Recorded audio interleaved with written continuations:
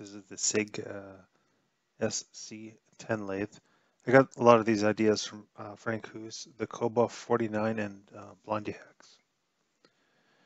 The first thing I did after watching their videos was decided I needed to build a cart of some kind to move the crate from my driveway into the garage because it wouldn't work because I have a gravel driveway.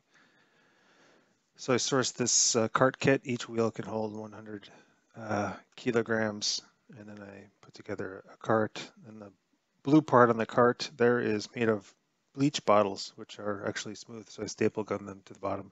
Idea being to slide the crate onto the cart. However, the crate was damaged in shipping, so it did not slide. My neighbor had a forklift, so I ended up lifting it onto the cart with the forklift, thanks to Johannes next door. I had beefed up my rafters with an extra 2x6 and then cross-supported it against the other rafter so it wouldn't twist to hold the chain lift. And then I set it up that way. It came with these extra tools inside, just included with the lathe. This is the damage that was to the crate, didn't damage the lathe in any way. And then I slowly unboxed. I just put the strap on to be safe in case something happened during this process, it wouldn't fall on me. Then I measured around the ways to make sure that I could build a box, because this thing has a tendency to roll. The center of gravity isn't in the center of the ways, so I wanted to make a box that can go around it so that I can keep it from rolling. So I just used a chop saw and built a box to go around it.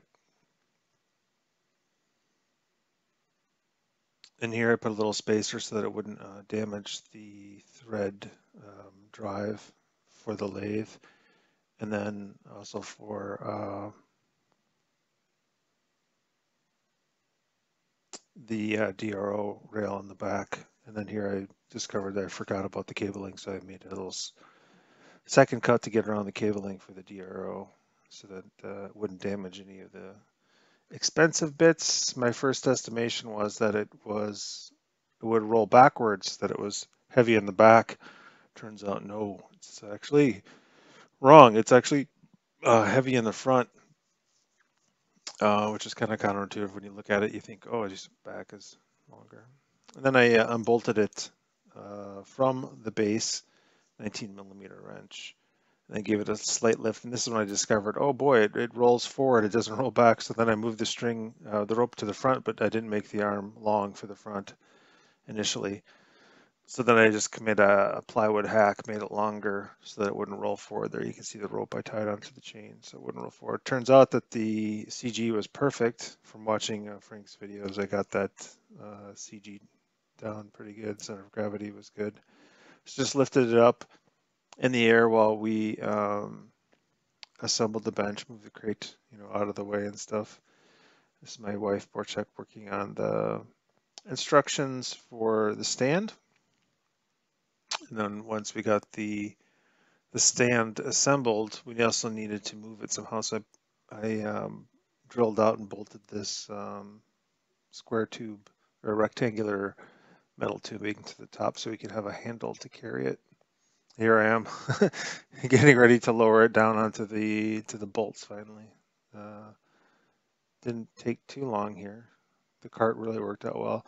This is what it looked like inside with the cosmoline grease to keep it from rusting when it's in storage in China and going overseas and stuff. You can see they are test spinning it because you can see the splatter inside, which is good because it doesn't come rusty that way.